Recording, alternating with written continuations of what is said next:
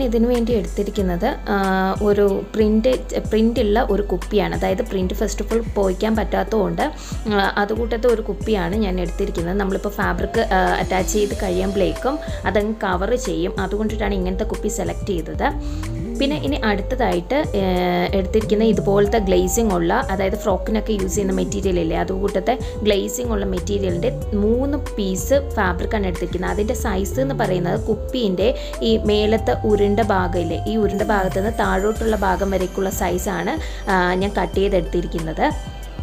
ഇനി ഇതിൻ്റെ ഈ ഒരു പീസ്, അതായത് 3 പീസിൽ ഒരു പീസ് എന്ന് പറയുന്ന താഴത്തെ ഫ്രില്ലുള്ള പോലത്തെ ഭാഗമാണ് കട്ട് ചെയ്തെടുത്തിരിക്കുന്നത്. അതെന്ന് പറയുന്നത് നമ്മുടെ ഫ്രോക്കിൻ്റെ മേലത്തെ ഭാഗം ഉണ്ടാക്കാൻ വേണ്ടിയിട്ടാണ്. അപ്പോൾ ഈ ഫ്രില്ലുള്ള പീസിൻ്റെ താഴത്തെ ഫ്രില്ല് ഭാഗം വിട്ടിട്ട് അതിൻ്റെ മേലത്തെ നമ്മൾ കട്ട് ചെയ്തെടുത്ത ഭാഗമില്ലേ, ഈ ഭാഗത്ത് നിന്ന് ഒരു 1/2 ഇഞ്ച് ഡിസ്റ്റൻസ് വിട്ടിട്ട് ഞാൻ റണ്ണിങ് സ്റ്റിച്ച് ചെയ്തെടുക്കുവാണ്.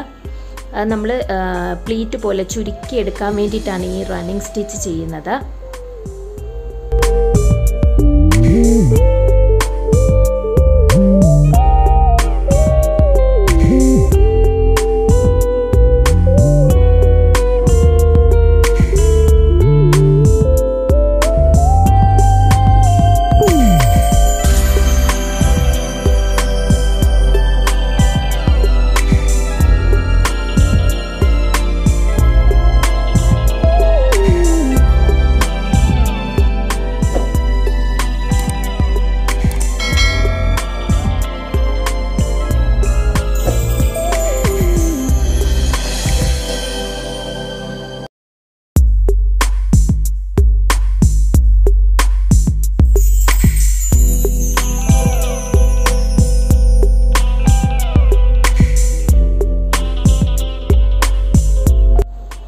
നമ്മൾ ഈ സ്റ്റിച്ച് എൻഡ് ചെയ്യുന്ന ഭാഗത്ത് നമ്മൾ സെക്യൂർ സ്റ്റിച്ച് നോട്ടൊന്നും ഇടേണ്ട ആവശ്യമില്ല.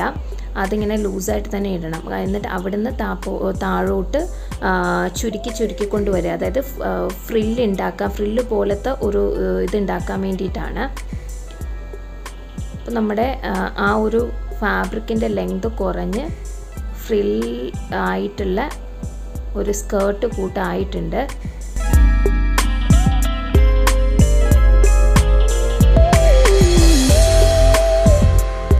ഇതിപ്പോൾ കുപ്പിയിലേക്ക് ചുറ്റി, അതായത് സ്കേർട്ട് പോലെ അറ്റാച്ച് ചെയ്ത് കൊടുക്കാൻ വേണ്ടിയിട്ടാണ് ഇങ്ങനെ എടുക്കുന്നത്. അപ്പോൾ നമുക്ക് എന്തോരം സൈസ് വേണമെന്ന് ഫസ്റ്റ് വേണമെങ്കിൽ കുപ്പിയിലെ ചുറ്റുവട്ടം ഒന്ന് വെച്ച് നോക്കിയതിന് ശേഷം അതനുസരിച്ച് ഫ്രിൽസ് ഒന്ന് അഡ്ജസ്റ്റ് ചെയ്ത് കൊടുക്കാം. നല്ലതുപോലെ ഫ്രിൽസൊക്കെ ഒന്ന് പ്രോപ്പറായിട്ട് വെക്കുക. നമുക്ക് 3 പീസ് ഫാബ്രിക് എടുത്ത് വെച്ചിരുന്നതിൽ രണ്ടാമത്തെ പീസ് ഫാബ്രിക് എടുത്തിട്ട് നമ്മുടെ കുപ്പീൻ്റെ ഈ പ്രിൻറ്റഡ് പോർഷൻസ് ഒക്കെ ഒന്ന് കവർ ചെയ്യാം. അതായത് നമ്മൾ ഫ്രോക്കിൻ്റെയൊക്കെ അടിഭാഗത്തായിട്ട് ഒരു ലെയറും കൂടെ കാണത്തില്ല, ഒരു ലൈനിങ് പോലെ. അതുപോലെ തന്നെ ഈ ഒരു പീസ് ലൈനിങ്ങിൻ്റെ യൂസും ഉണ്ടാകും. അതേപോലെ തന്നെ ഈ പ്രിൻറ്റഡ് ഭാഗം ഒന്ന് കവർ ചെയ്യാനും കൂടെ പറ്റും. അപ്പോൾ ഡബിൾ യൂസാണ് നമ്മൾ സെയിം ഫാബ്രിക് കൊണ്ട് ചെയ്യാൻ പോകുന്നത്. അപ്പോൾ ഇത് ഈ കുപ്പീൻ്റെ മേൽഭാഗം, അതായത് ഉരുണ്ട ഭാഗത്തിന് താഴോട്ട് വെച്ച് മൊത്തം ഒന്ന് കവർ ചെയ്തെടുക്കാം. കവർ ചെയ്യുമ്പോൾ നമ്മൾ ഹോട്ട് ഗ്ലൂ വെച്ചിട്ട് നമുക്കൊന്ന് ഒട്ടിച്ചെടുക്കാം.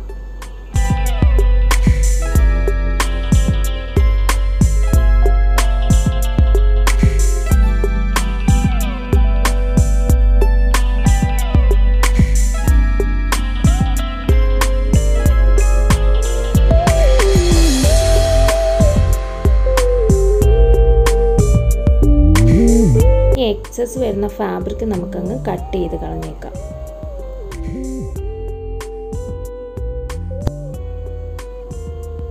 ഇപ്പോൾ നമ്മുടെ കുപ്പീൻ്റെ ബേസ് പോർഷൻ റെഡിയായി കഴിഞ്ഞിട്ടുണ്ട്. ഇനി നമ്മൾ നേരത്തെ തന്നെ റെഡിയാക്കി വെച്ച ഫ്രിൽസ് റെഡിയാക്കി വെച്ചിട്ടുണ്ടല്ലോ ഒരു സ്കേർട്ട് പോർഷൻ, അപ്പോൾ അത് നമുക്ക് കുപ്പിയിലേക്ക് അറ്റാച്ച് ചെയ്യാം. ഈ ഫസ്റ്റ് ആ പൊസിഷനൊക്കെ ഫ്രിൽസിൻ്റെ ഒന്ന് കറക്റ്റാക്കി വെച്ചിട്ട് ഇത് നമുക്ക് സൈസ് കറക്റ്റാണോ എന്ന് നോക്കി കൺഫേം ചെയ്തതിന് ശേഷം ഹോട്ട് ഗ്ലൂ വെച്ച് നമുക്ക് അതങ്ങ് കുപ്പിയിലേക്ക് ഒട്ടിക്കാം.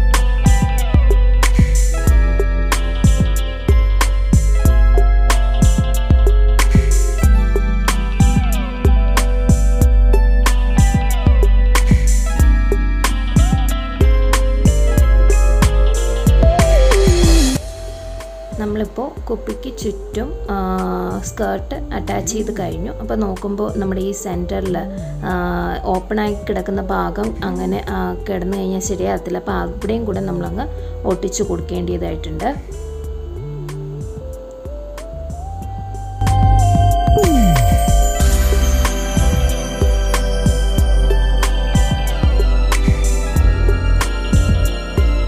ഇപ്പോൾ നമ്മുടെ കയ്യിൽ മൂന്നാമതൊരു പീസ് ഉണ്ടായിരുന്നതും ഞാനത് ഇതുപോലെ സ്കേർട്ട് രൂപത്തിൽ ഞാൻ ഉണ്ടാക്കി വെച്ചു.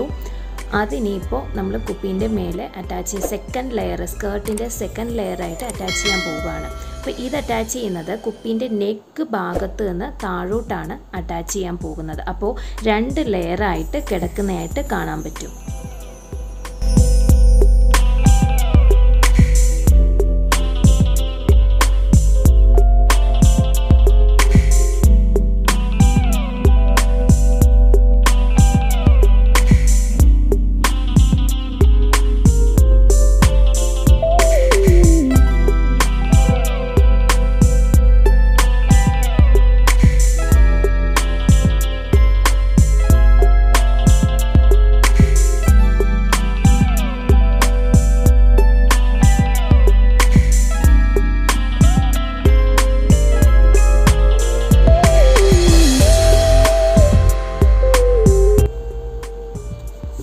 ഇപ്പോൾ നമ്മുടെ ഫ്രോക്കിൻ്റെ ബോട്ടം പോർഷൻ റെഡിയായി കഴിഞ്ഞു. 2 ലെയറായിട്ട് വന്നു കഴിഞ്ഞു. ഇനി നമുക്ക് ഫ്രോക്കിൻ്റെ മേൽ പോർഷന് വേണ്ടിയിട്ട് ഇതുകൂട്ടത്തെ ഒരു ചാർട്ട് പേപ്പറിൽ ഞാൻ ബ്ലൂ കളർ പെയിൻ്റ് അടിക്കുകയാണ്. ഇവിടെ ഓൾറെഡി പെയിൻ്റ് അടിച്ച് റെഡിയായി ഉണങ്ങിയിട്ടുള്ള ചാർട്ട് പേപ്പറാണിത്. അപ്പോൾ മേൽ പോർഷൻ്റെ സൈസ് എങ്ങനെയാണ് കണക്കാക്കുക എന്ന് വെച്ചാൽ നമ്മുടെ ഈ ബോട്ടിലിൻ്റെ നെക്ക് പോർഷനിൽ നിന്ന് ഈ ഫ്രോക്കിൻ്റെ മേലത്തെ ചെയ്തിട്ടില്ലേ അതുവരേക്കും ഉള്ള സൈസ് ഒന്ന് മാർക്ക് ചെയ്യുക. അതുവരേക്കും എത്രയാണ് മെഷർമെൻറ്റ് വരുന്നത് അവിടെ ഒന്ന് മാർക്ക് ചെയ്യുക.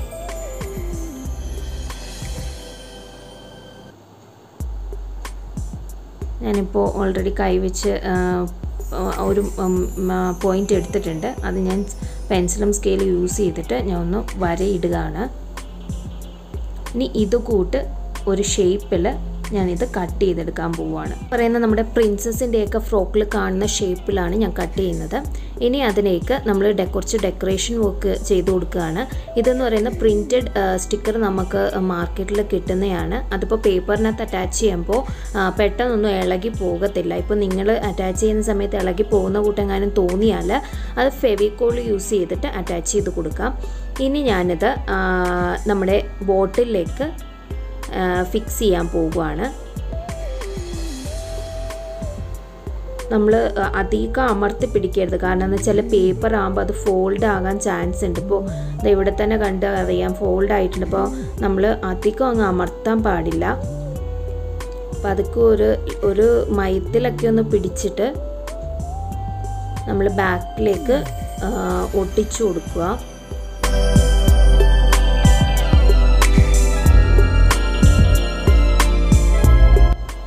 ഇപ്പോൾ നമ്മളിവിടെ ബാക്ക് പോർഷൻ ഒട്ടിച്ച് കഴിഞ്ഞിട്ട് എക്സസ് ചെയ്ത് വന്ന പേപ്പർ അങ്ങ് കട്ട് ചെയ്ത് കളഞ്ഞു. ഫോൾഡ് ആയിട്ടുണ്ടെങ്കിൽ അതൊന്ന് നിവർത്തി കൊടുക്കുക. പതുക്കെ ഓപ്പോസിറ്റ് ഡയറക്ഷനിലൊന്ന് പ്രസ് ചെയ്തിട്ട് ഒന്ന് നിവർത്തി കൊടുക്കുക. ഇനി നമ്മൾ എന്താ ചെയ്യുന്നതെന്ന് വെച്ചാൽ ഇതിനകത്ത് കുറച്ചും കൂടെ ഡെക്കറേഷൻ വർക്ക് ചെയ്ത് കൊടുക്കുകയാണ്. കുറച്ച് സ്റ്റിക്കേഴ്സും കൂടെ ഒക്കെ അവിടെ ഇവിടെയായിട്ട് അറ്റാച്ച് ചെയ്യുകയാണ്.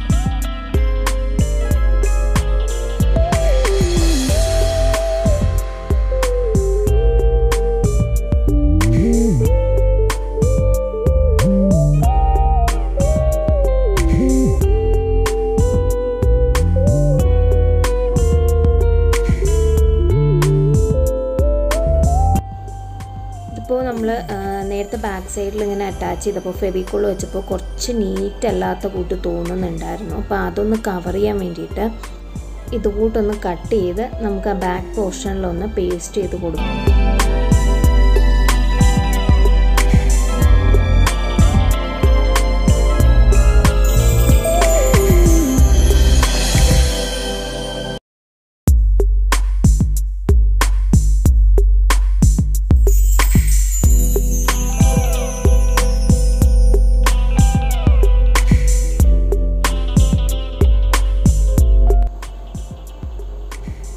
ഇപ്പോൾ ഇതുകൂട്ട് കുറച്ച് നീറ്റായിട്ട് വന്നിട്ടുണ്ട്.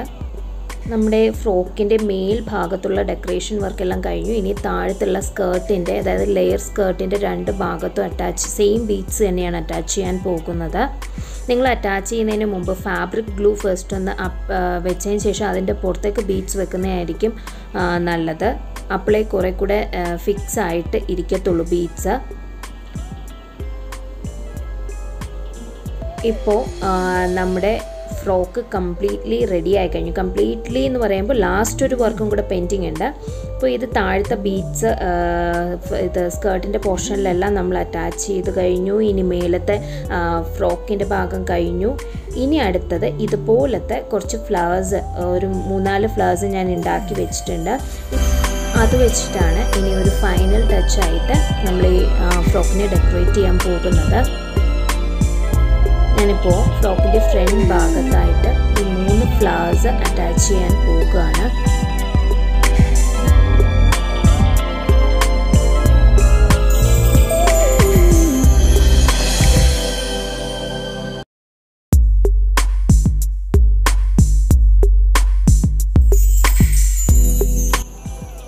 ഇനി നമ്മൾ ഈ ഓൾറെഡി അറ്റാച്ച് ചെയ്ത ഫ്ലവേഴ്സിൻ്റെ സെൻറ്റർ പോർഷനിലേക്ക് കൂടെ സെയിം ബീഡ്സ് ഫിക്സ് ചെയ്ത് കൊടുക്കുകയാണ്.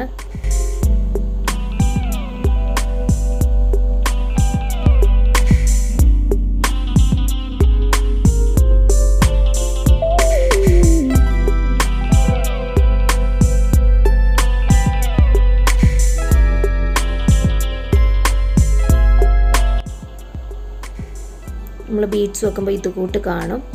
ഞാൻ അതേപോലെ തന്നെ ബാക്കി 2 ഫ്ലവേഴ്സിനും കൂടെ ബീഡ്സ് അറ്റാച്ച് ചെയ്യുക.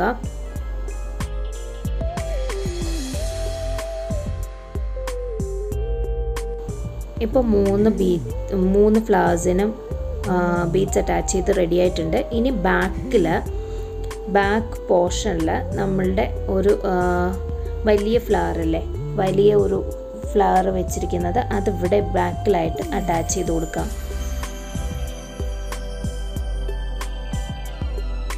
ഇതുപോലെ അറ്റാച്ച് ചെയ്ത് കഴിഞ്ഞു.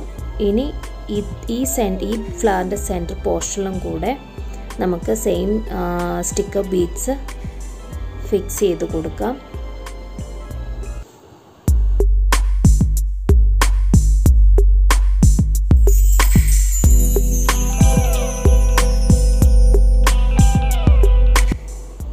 നമ്മുടെ ബാർബി ബോട്ടിൽ റെഡിയായി കഴിഞ്ഞു. ഇവിടെ നല്ല ഭംഗിയിലെ കാണാൻ ഫൈനലി ചെയ്തു വന്നപ്പോഴേക്കും നല്ലൊരു ഷോ പീസാണിത്. എല്ലാവരും വീട്ടിൽ ട്രൈ ചെയ്ത് നോക്കുക, അഭിപ്രായം പറയുക.